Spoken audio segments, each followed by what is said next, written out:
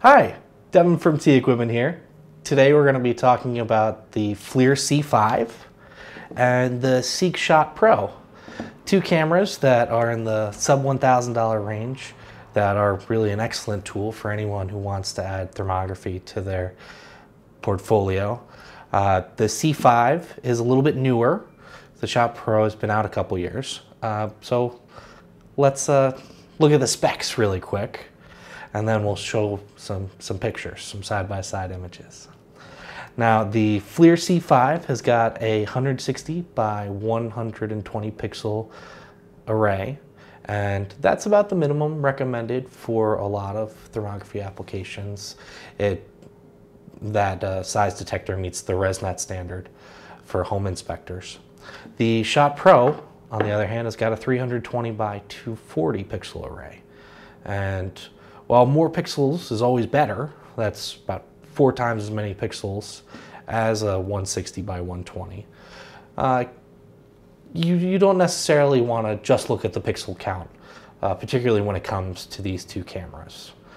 Otherwise, they're very much similar.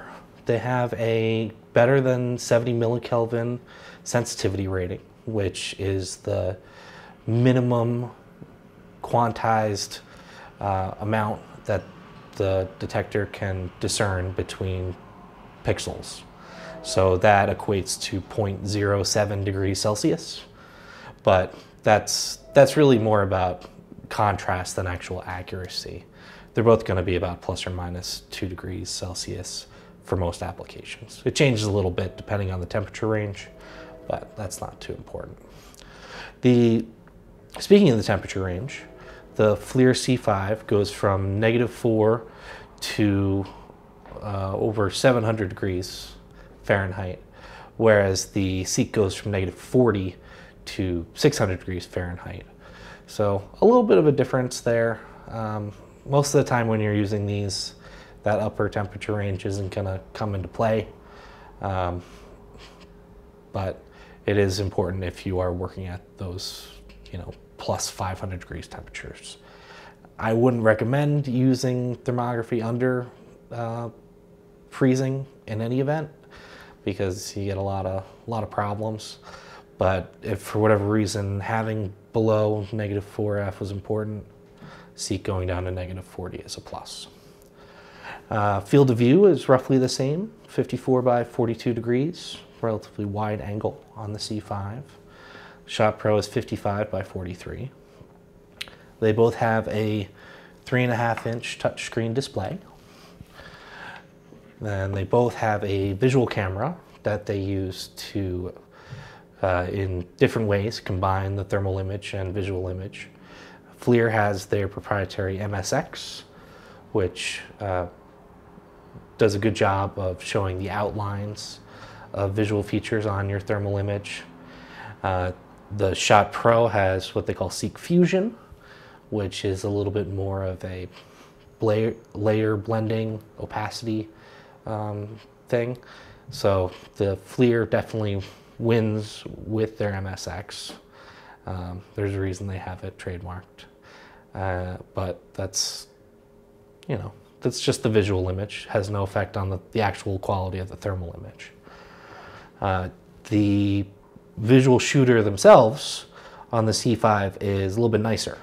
So it's a 5 megapixel visual camera versus a 640 by 480 or 0.3 megapixel on the ShotPro. Again, has nothing to do with the actual thermal image, but if you wanted to have high quality visual images, the C5 is going to do a better job of that. They both have Wi-Fi, so you can link them to your phone and instantly send images wherever they need to go. You can do some editing on your phones. With the Seek, that's really, aside from directly on the camera, to do it on the phone is how you edit the images. The FLIR is going to be able to do that, plus engage with FLIR's free desktop software, FLIR Tools, and that's going to do a better job at making professional reports. So if you wanted to make reports, the C5 is probably more up your alley. The other thing that the FLIR has is Bluetooth connectivity, which is going to be a little bit easier to pair with your phone than Wi-Fi. We'll just do it automatically. And if your phone supports it, that's going to enable you to utilize FLIR's new cloud service called FLIR Ignite. So think of that like Google Photos, but for your thermal images. So anytime you snap an image, if it's connected to a local Wi-Fi network or connected to your phone over Bluetooth and that has an internet connection, it'll automatically upload your thermal images. They're both under 9 Hertz. The Seek actually specs it at 9 Hertz, whereas FLIR says it's 8.7 Hertz. So that means you won't have any problems taking these out of the country if needs be. And additionally, FLIR has a new interface option on their camera, what they call one touch level and span. So say you're looking at a scene, and instead of manually dialing in the temperature bounds for the color gradation, or allowing it to just select the hottest and coolest parts of the scene, it can determine it based on just tapping an area of interest, which can be useful if you have some very hot or very cool things throwing the automatic level and span out of whack. You can adjust all of that on the Seek as well. They'll have multiple color palettes and are really just great devices, but in a lot of cases the FLIR has the edge. A lot of it's by virtue of being newer, but also FLIR has overall higher quality sensors and noise reduction algorithms. So their sensor, even at 160 by 120, is going to compete and in a lot of cases beat the Seek's 320 by 240 sensor. So let's take a look at see how that actually looks on the cameras.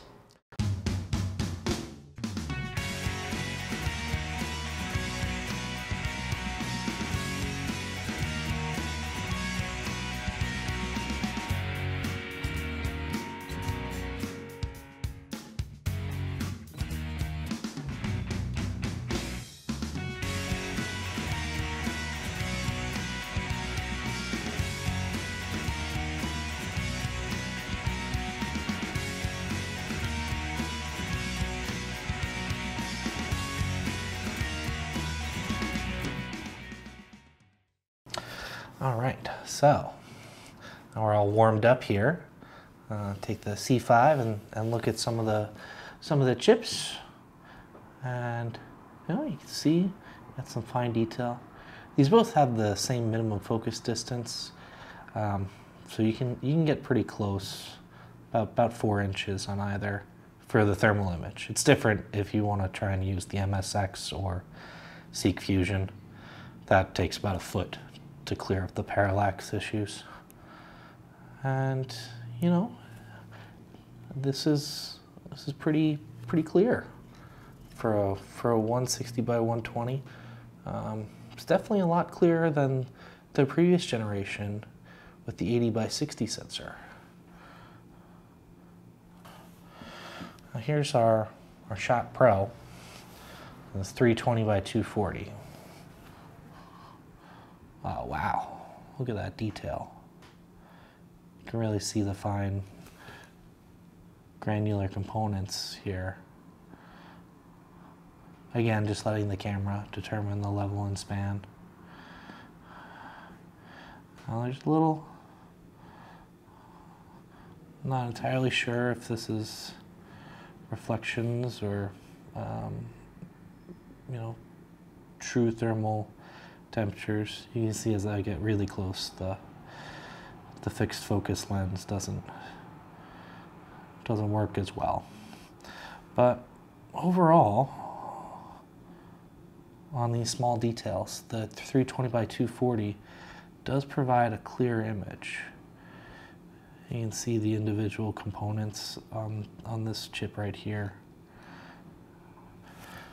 again, on the C5, you just don't have that same level of detail. It's very good, and this isn't an ideal use case for either of these cameras.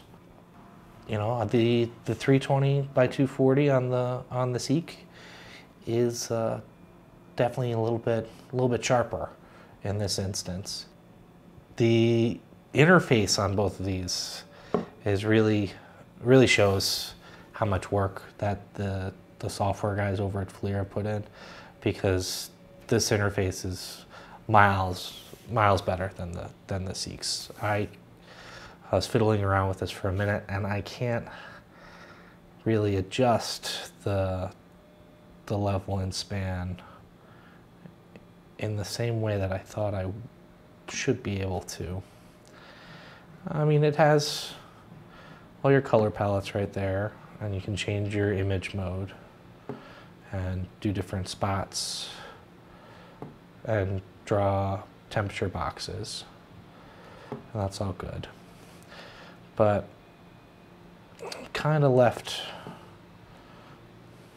scratching my head, whereas on the FLIR, it's quite simple. You got the camera mode, gallery mode, and settings.